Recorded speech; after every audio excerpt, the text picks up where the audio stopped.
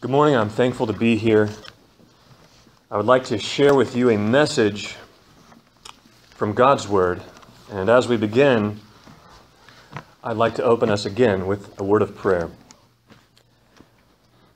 Gracious Heavenly Father, allow your word to be spoken powerfully here in this place. Allow your children to praise you with a pure tongue. And I pray, Lord, that your Holy Spirit will fill this room in a special way. And I pray, Lord, that you would be exalted in this message. Bless us now, in Jesus' name. Amen. A few decades ago, a philosopher by the name of Peter Kreeft wrote a book called The Snakebite Letters. Now, some of you, I'm sure probably none of you have heard of that particular book, but some of you might have heard of a book by a man by the name of C.S. Lewis, the man who wrote the Chronicles of Narnia. He also wrote a book called The Screwtape Letters, which book was a pretend dialogue between an elder demon or tempter to a younger demon, teaching this younger demon how best to assault the children of God. And Lewis writes from this point of view in order to give the Christian an insight into how they may be attacked and thereby might defend themselves from such an attack. Now, the debate in that particular age was really concerning godly living. It wasn't really concerning whether or not there was a God. In the 1950s, by and large, virtually everyone accepted that there was a God. Now that's not quite the case. Even by the late 1980s, atheism had arisen in a great way. Peter Kreeft wrote a book in the same style as the Screwtape Letters, which he called the Snakebite Letters. And within this book, this elder demon, Snakebite, tells this younger tempter that there's a new battle plan against the kingdom of God. This is the way we're going to fight. We're going to undermine what God has always said about reality. And this is what God has said, basically. This is how God set up the order, that there was to be an egalitarianism or an equality between people and an elitism of ideas. An equality between people and an elitism of ideas, which is to say, some things are true and other things are false, but regardless of who puts forth either the truth or the falsehood, they have an inherent and intrinsic quality within them that puts them on equal footing because they have within them the very image of God. This particular book tried to demonstrate that the attack against Christianity is going to come by twisting those around, by reversing the goal of God with the goal of the enemy. The enemy would then be to make an elitism between people and a relativism between ideas. This is where we get the relativism of truth, where there is no truth, and this is where we enter into the secular age. You'll see how this manifests itself as now, since all truth is either my truth or your truth, not necessarily true for me, what's true for you. This is become what we call modern-day secularism. Now, secularism, as you might know, as defined by Os Guinness at least, is the process by which religious ideas and values lose their social significance. This is not to say that you're not allowed to believe in God, but that culturally your faith is not relevant. That's what the world means by secular. The secular world considers evangelistic faith to be oppressive, backwards, offensive, and above all, void of objective reason due to religious bias. So in other words, you have a voice, but it should be ignored because you're biased.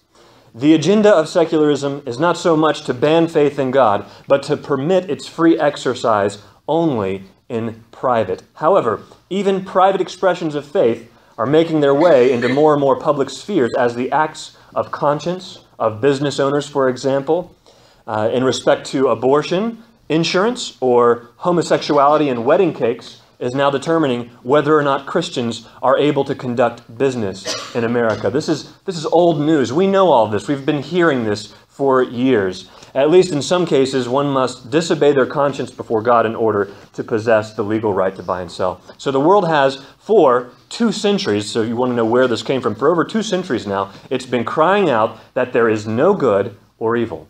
They say there's no good or evil. The greatest philosophers and scientists of our highest institutions compound this by crying out that there is no truth, that there is no meaning, that nothing is objective. Everything is subjective, they say. By the way, that's a self-defeating statement. If nothing is objective, well, is that objectively true? That statement, they've just defeated their own philosophy. So the spirit of this age simply says this: do what makes you feel good, because there's no truth, there's no one to judge you, there's no true right or wrong. That's just another way of saying do what is right in your own eyes. And all the while, the objective historic truth concerning Jesus Christ is ridiculed, because the one objective truth that is wholly embraced by the spirit of the age is this: God is dead. Faith in him is powerless. That's the spirit of the age. So then, all who follow God are to be ignored, or if given a voice, they are to be dismissed as unreliable. So concerning this issue of relevance and social confidence, I want you to just consider this for a moment. Imagine that you were to see a panel on television where they were to discuss, it could be anything, it could be abortion, anything. And on that panel, they were to have a medical doctor, a philosopher, a bioethicist, a psychologist, a sociologist, and a minister of the gospel of Jesus Christ. Who do you think our culture would think is the least qualified to offer an informed opinion on such a subject? Clearly the minister. The minister would be thought to be the most biased and therefore least objective and least qualified of the group, when in fact he would be the only one who possessed the objective truth. You see, the scientist, the medical examiner would come in and show facts within this realm, but you can't get to right and wrong from those issues. You have to come from outside, from the spiritual realm to understand right and wrong, because God has created, and therefore God gets to define what is right and what is wrong. And so the minister would be the one who is the most biased. And this is just one example. Ravi Zacharias, if you're familiar with him, he's commented on this issue by sharing a story about his time living in Toronto in the 1980s. About 120 years ago, Toronto used to be called Toronto the Good, because it was a city that was filled with such goodness and cleanliness, and there was so little poverty because the churches were so involved in helping the people. There was so little sin, retrospectively and in comparison to the surrounding cities, because of the influence of Christianity. Fast forward 100 years to the late 1980s.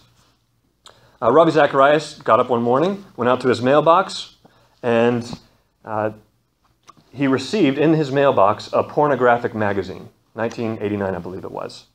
And the lead article of this pornographic magazine was how men are able to seduce boys. And this was not just a private solicitation to him, it was given to thousands of residents within the city. Thousands of people received this pornographic magazine without having been solicited. And so there was a public outcry about this. They didn't like this, obviously. This is the late 1980s. They disliked the idea of being forced to receive this in their mailbox. And the mayor's office received thousands of phone calls and letters. Now, what did he do? He went on public news, on the local Toronto news station, and he made a public announcement stating, yes, I understand a lot of people are upset about this literature being passed around, but I had to ignore several thousands of the complaints because the majority of those complaints came from church-going religious people. And we all know that church-going religious people are biased in this matter, and so they don't have an objective opinion. They're too subjective in their reasoning. Did you see that? Did you catch the subtleness in which he did that? He said that because you're a Christian, your voice doesn't matter. Because you believe one thing, you're considered biased and unable to make any sort of relevant contribution to a discussion. Well, there was initially a court case that came following this, a court case against the owner of the magazine, and the defense lawyer of the pornographic magazine owner took this particular line of attack. And this is where I think it's going to meet the road for you when you wonder, how is it that we've lost our way of thinking in this world? Why is it that we've lost the way to think about the things of God? This is what the lawyer said. He took one of the witnesses, it's just a person giving testimony about having received the literature. They picked a smart guy to represent them, and he asked this particular individual, he says, "Pardon me, sir, have you ever walked into an art gallery?" "Yes, I have." "Okay, have you ever paid to go into an art gallery?" "Yes, I've done that," he said. He said, "Have you ever paid to go into an art gallery where they were displaying the works of the masters?"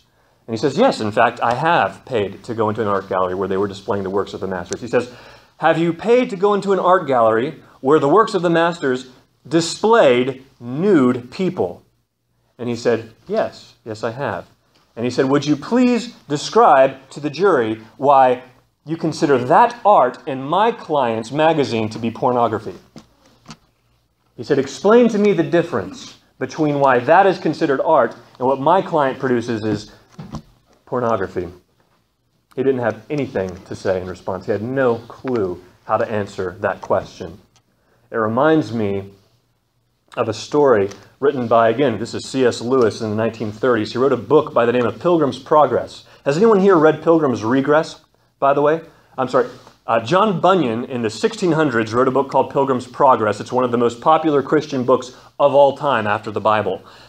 In the 1930s, Lewis wrote a book called The Pilgrim's Regress. And in this particular section of the book, the pilgrim, whose name is John, is trapped in the dungeon of the spirit of the age. And he's given a breakfast. And as he looks at his breakfast, he smells the eggs, and he says, these eggs smell great. And he takes a bite. These eggs are delicious. And the spirit of age says to him, oh, you're so foolish. Why would you say such a thing? It's just a piece of it's just molecules from an egg, from a chicken. It's just like a chicken's excrement. What's the difference? He basically says. And John was very taken aback by that, didn't know quite how to respond. And then he had a nice glass of milk, said, this milk is delicious. And the spirit of the age says, why do you say that's delicious? It doesn't mean anything to say it's delicious. It's just a secretion of a cow.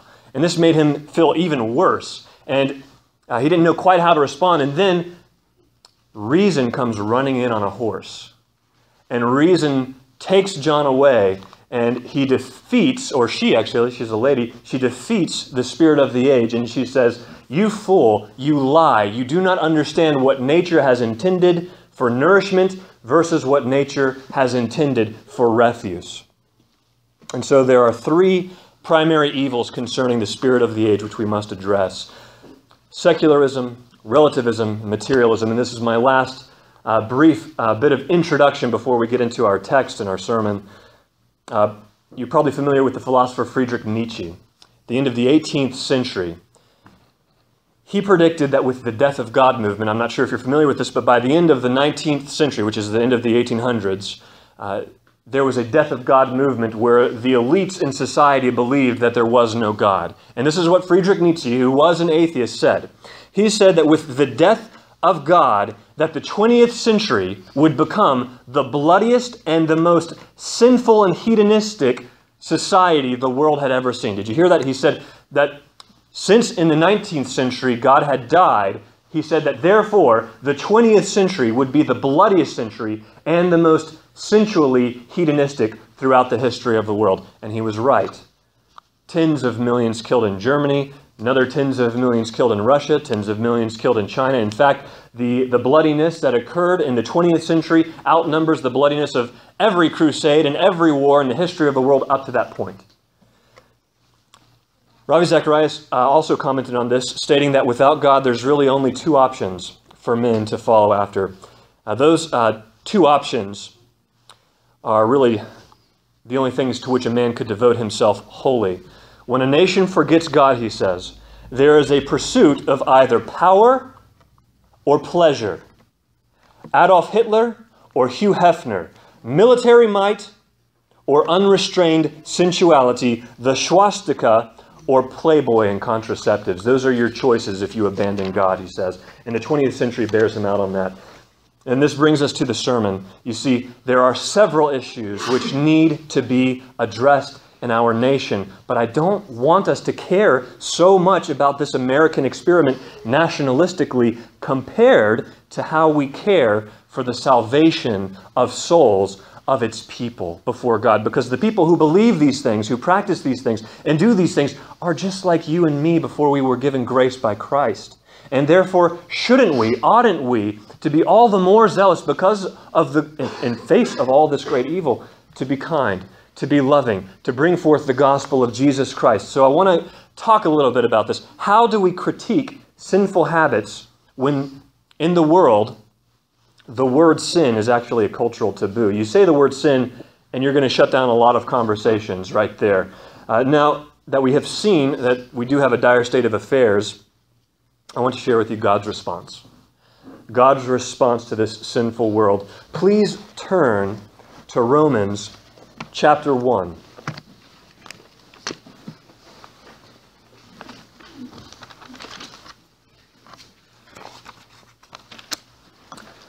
Now, Romans is the largest epistle written by the Apostle Paul. The church in Rome had existed for at least a few years before he came. He wrote this letter prior to his coming to Rome, of course, and he had wanted to come many times but had been prevented for various reasons.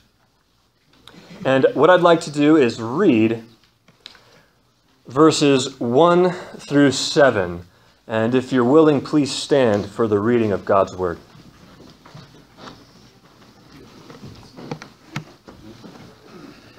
Paul, a servant of Christ Jesus, called to be an apostle, set apart for the gospel of God, which he promised beforehand through his prophets in the Holy Scriptures concerning his Son, who was descended from David according to the flesh, and was declared to be the Son of God in power according to the Spirit of holiness by his resurrection from the dead. Jesus Christ, our Lord, through whom we have received grace and apostleship to bring about the obedience of faith for the sake of his name among all the nations, including you who are called to belong to Jesus Christ. To all those in Rome who are loved by God and called to be saints, grace to you and peace from God our Father and the Lord Jesus Christ. This is the word of the Lord. You may be seated. What I'd like to do is offer you something that has historically been the one remedy that the church has always offered, but not so much in the past 30 years. Not so much in the past 30 years. You see, the past 30 years, actually, I suppose you could go back to the 1960s if you really wanted to trace it. But particularly the past 30 years, the church has thought that the power of God is in a persuasive message. They've thought that the power of God was in an articulate speaker. They thought that the power of God was in the kindness of someone who could then live a godly example. And they thought that the power of God, for instance, can be demonstrated by making beautiful programs. We see this in things like VBS. If we can make children feel very comfortable in a church setting, perhaps they'll be more likely to embrace Christ. Now, that might be a very good thing in and of itself, but the VBS, the pageantry, that is not the power of God. The power of God is the gospel. And it's amazing that this letter comes in light of to whom it's being written.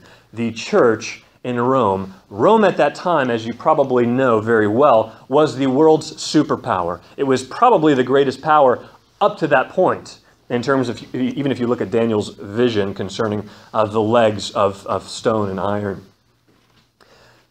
In Rome, they had the palace of the emperors. They had the roads. The road system was the world's envy at that time. They had the Colosseum, which was a marvel of engineering. In fact, the concrete used to construct the buildings in Rome is far superior to the concrete that we use. We've only discovered, I believe it was last year, the recipe for Roman concrete. You wonder why our buildings break down after a few decades or 100 years? It's because the Romans were smarter than us. We've recently rediscovered that, and we've seen that they were masters of building. They were masters in all sorts of construction, and most of all, they were masters of military might, and they were the world's superpower. And yet, Paul comes on the scene because there is a power greater than the power of Rome. The greatest power in Rome was the gospel.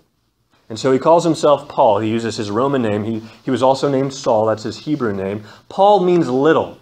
And I believe he chooses to use this name little because Jesus had called him Paul after his conversion, and because it demonstrates that it's not about him. Why? Because he is, what's the next word? A slave, if I may correct the translation. It doesn't say servant in the Greek. It says slave. The Greek word is doulos. Anyone who's perhaps followed John MacArthur's ministry or R.C. Sproul, you've probably heard this before, that the term used for servant most of the time in the New Testament is actually the term for slave. And Paul is here saying that he was a slave of Jesus Christ. Now, the reason that the translators change it so often in American translations is because we hear the word slavery and we think of 18th century American slavery. That's not the kind of slavery that happened in the Bible. In the Bible, and this is a lesson for another time, slaves voluntarily became slaves of a master. They would be a bondservant at first if they couldn't pay a debt, and then after their bond was paid, they could then choose to become a lifelong slave if they loved their master. And so you can see how that relates to Paul. Nonetheless, not a servant, but a slave. What's the difference? A servant can choose not to go to work today. A slave must do the entire will of his master. And that's what Paul is saying that he must do. Of whom is he a slave? Of Christ Jesus. There is no better master. We're going to get deeper into detail about precisely who is Christ Jesus according to this gospel. He says, first of all, I was called. I was called, he said, by Christ Jesus, the anointed Savior. Paul is just an instrument in the Redeemer's hands, so to speak. He says he was called. He didn't appoint himself to the ministry. If you look at the conversion of Saul to Paul in the book of Acts, you see that he was on his way to persecute the church. He was on his way to kill Christians. We don't see that in America that often. The people who we think hate the church the most would never think of laying their hands on someone. And this is Paul here going to take Christians before the council so that they can be tried and executed. And God stops him in his tracks and brings him to Christ through the glory of his grace. He was called, and so are we. If we're called not just to be saved, but we're called to a purpose. Paul's particular purpose was to be an apostle. An apostle was just one who was chosen by God to be a particular minister. They were messengers, very similar to the word angel, which also means messenger. We have the word apostolon, which is someone who carries a letter. He carries epistles, epistollaries. And the most important, perhaps, aspect of this message, well, definitely the most important aspect of this message, is that it is the gospel of God.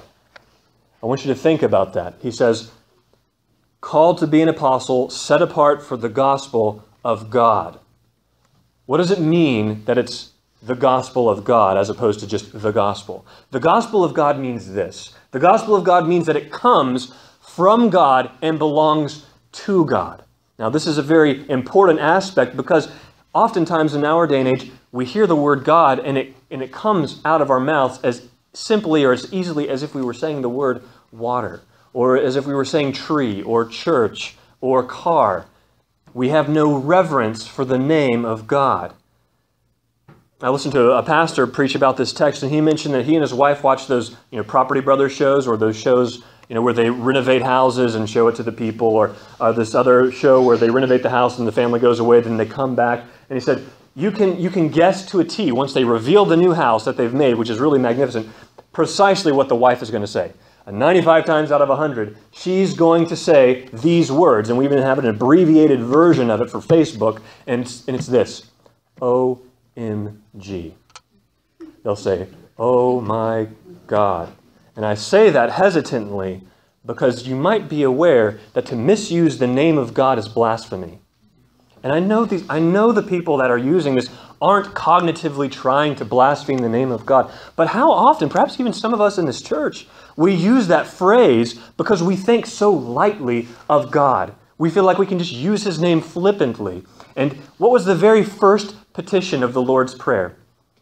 What was the very first petition? He says, Our Father in heaven, hallowed be thy name. Thy kingdom come is not the first petition. Hallowed be thy name is the first petition. The King James, hallowed, means to make holy. You're basically saying, God, make holy your name. How is the world going to make holy the name of God if we treat it so lightly? This is a message that comes from God himself, the gospel of God.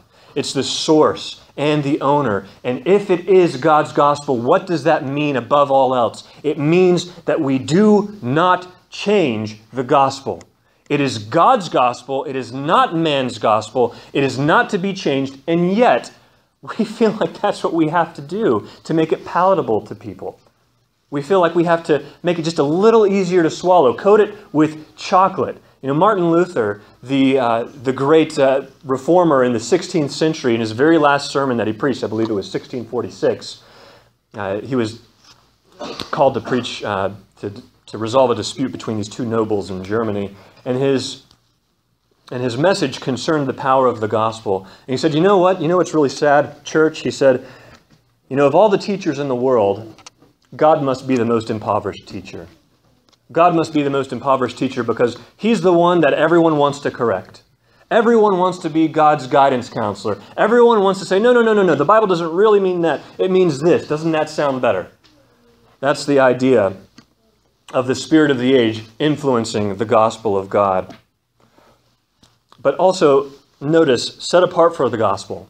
He's set apart. He's sanctified through holy living, through living for Christ. And he's set apart for the gospel. It's for a particular purpose. If you're anything like my church, you probably have a great understanding of the Bible. You probably have an excellent understanding of salvation.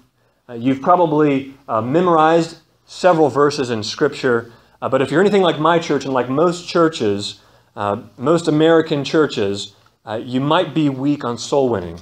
I know a few of you aren't. I know a few of you have invited people to church even this day. But how often do we go out and we talk to people specifically to bring up the gospel?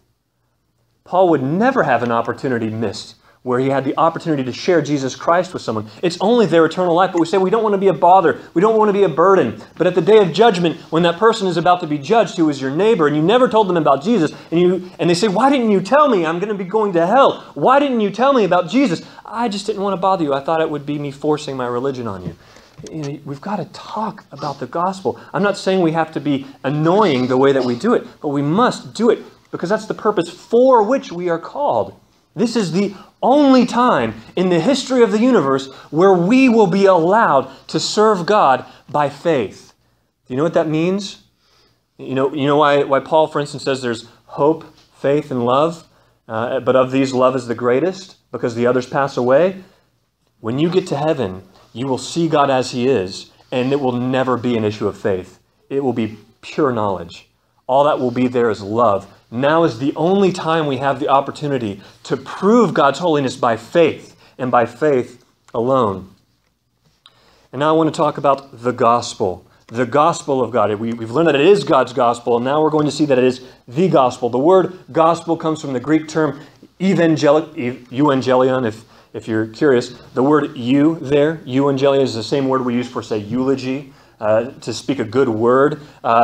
Angelion, angel, means an angel is a messenger. The angelion is a message. So it's a good message. William Tyndale, when he translated the very first English Bible, called it the glad tidings. This is good news in light of bad news. And unfortunately, we're very commonly forgetting such large portions of the gospel when we present it to our friends and neighbors. So often we say that the gospel is that you can be made right with God. The gospel is that you can have meaning in your life, or the gospel is that you can have your sins forgiven. Those things are true, but that is not the whole gospel. Those are consequences of the gospel. How do we see the continuity between the Old and New Testament, if not the gospel of the kingdom of God?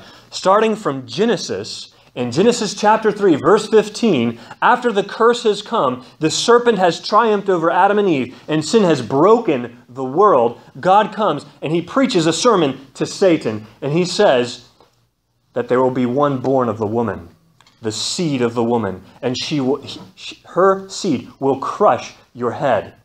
You will bruise his heel. That first promise of the gospel, right there in Genesis, that's the gospel of the kingdom, that God is going to triumph over evil. That's the good news.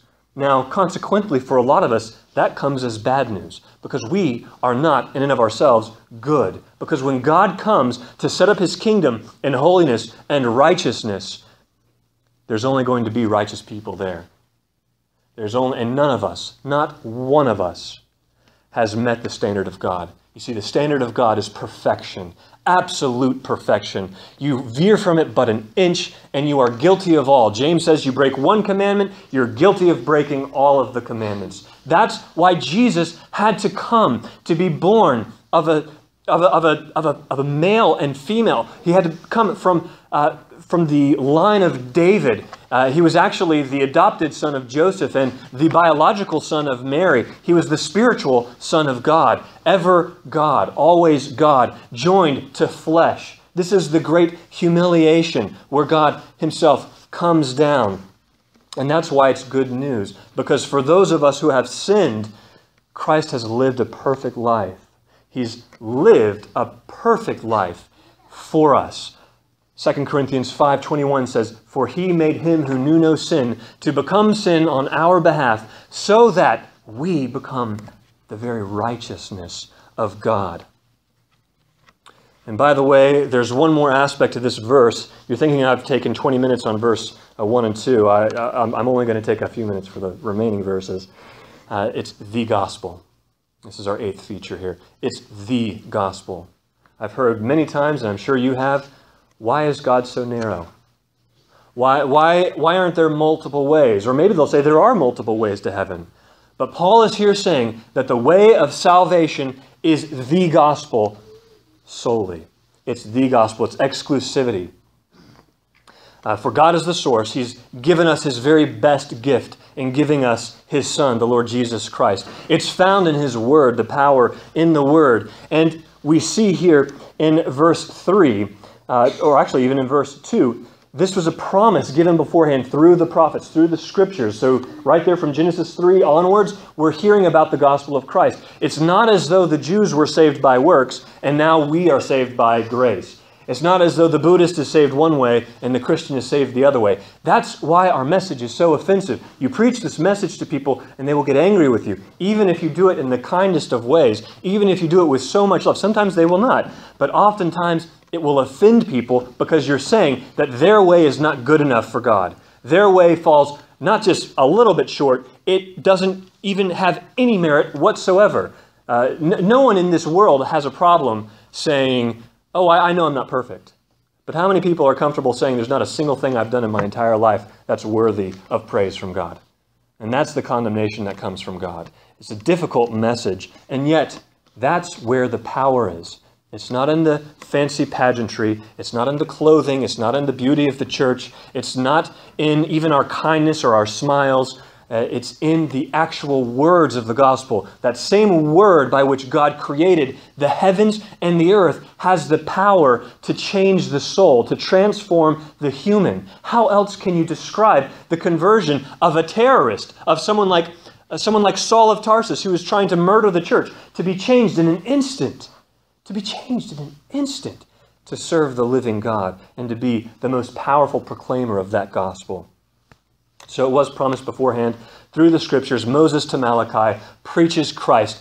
Jews in the Old Testament, those before even there were Jews, Abraham and Isaac were not Jews, for instance. It's not until Jacob that we have his descendants, Judah, and we call them the Jews, were actually called the covenant people of God, of the Judaic covenant. The people even before that were all saved by looking ahead to Christ, by trusting in the promise, even back to our sinful parents, Adam and Eve. Do you remember when Cain was born? When Cain was born, Eve said, "Behold, I have brought forth a man with God." She basically quotes the same phraseology that God says when he says, "I will bring forth from the woman a seed." Eve is basically quoting that passage from Genesis 3. She's basically saying, this is the one. This child is the one who's going to deliver us and set things right. Well, it didn't take very long. That's why they named him Cain. Cain is a very good name. It means something to the effect of redeemer or worker, God's worker. But after just a few years, apparently, they lost their faith in Cain. And then Abel was born, and they had lost their hope. And so the word Abel means vanity, vapor. So they were looking ahead still. It's not going to be just in our sinful flesh. Something else is going to have to come. It's going to have to be God. That's why God in Jeremiah says, "I will give them a new heart of flesh." That's why in Isaiah 43 it says that, "I will send my servant, and he shall be perfect in all his generation, and he shall suffer the sins of his people." It's just amazing. Even the unbelievers prophesy correctly concerning Christ. For instance, when Ananias, or I believe it's Ananias in the Gospel of John, who was the high priest that year that Jesus was to die. He says, it's better, it's expedient that one man should die for the people than that the whole nation perish. He didn't even know that he was preaching the gospel and God was using him. The idea being this, that Jesus Christ from the beginning was always going to be a propitiation for his people to turn away the very wrath of God, to turn the people towards God. And it's concerning his Son. And so we can talk all we want to about God, but unless we get personal and talk about the second person of the Trinity, the Lord Jesus Christ, you do not have the gospel. You see, God himself, in his divine nature, could not have made the sacrifice without having become man. God had to become a man. That's not to say that he lost his godness and became a man, but that's rather to say that he joined his godness to a human body, to a human soul. He became one with it. That's not to say he was half God, half man, but he was fully God, fully man. Only that way could he fully experience the trials and the temptations and the difficulties and the opportunities for exercising faith as a man, and at the same time to bear the infinite wrath of God on the cross as God. He had to be fully man, and he had to be fully God, descended from David according to the Scriptures. Everything is always according to the Scriptures. The Son of God, and the Son of Man. And then look at this in the next passage. In power by the resurrection. Verse 4, and was declared to be the Son of God in power. Notice that word, power, according to the Spirit of holiness, by his resurrection from the dead. Jesus Christ our Lord, the power of his resurrection. I want you to consider that for just a moment. Do you really believe that the same power which caused Jesus to rise from the grave is the power that's made available to us in the preaching of the gospel? Do you really believe that? Because that's the only message which saves. Nothing else will do. It must be God's gospel and his gospel only. It's not faith plus something else.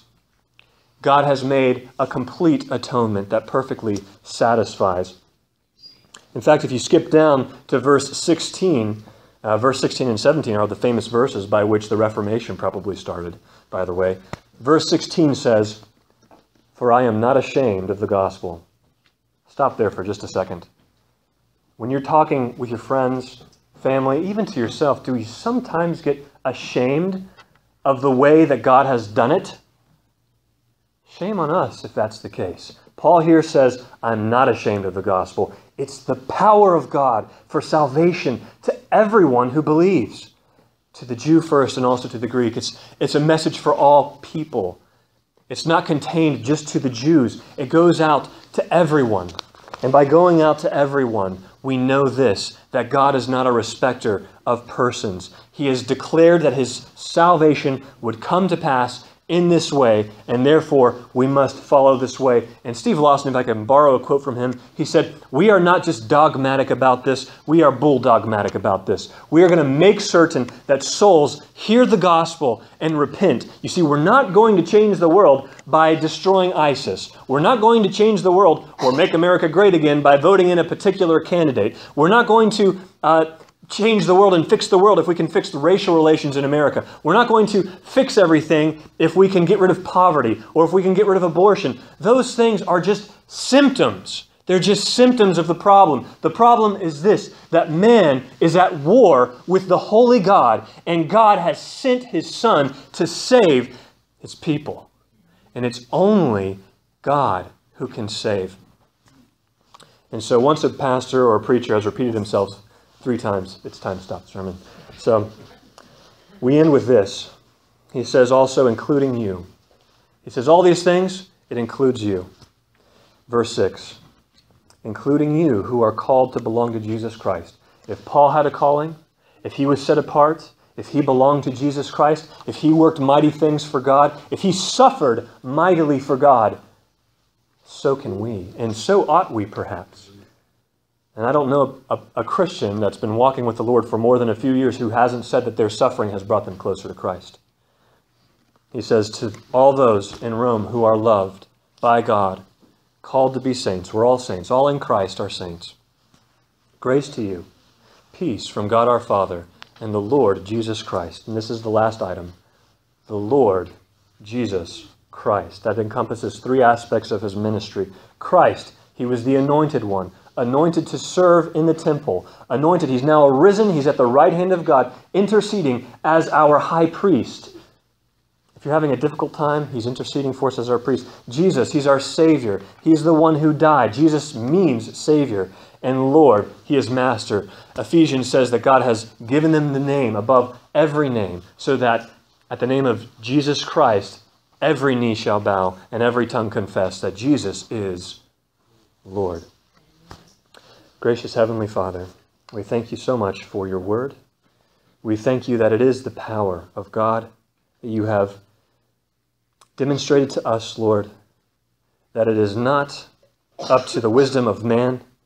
It is not up to our craftiness to persuade or trick people to follow you, but that the very power of your word, accompanied by the movement of the Holy Spirit, will bring forth the harvest, and thereby the hearts of the sons will be turned to the hearts of the fathers, and the children to their mothers, and brothers to one another, and sisters to one another, neighbor to neighbor, and nation to nation. Lord, we look forward to that day of consolation in Jesus Christ. I pray, Lord, that if there's someone here who needs to remember the salvation, the love that they had for you at first, grant them that remembrance. If there are any here who have fallen away, let them return.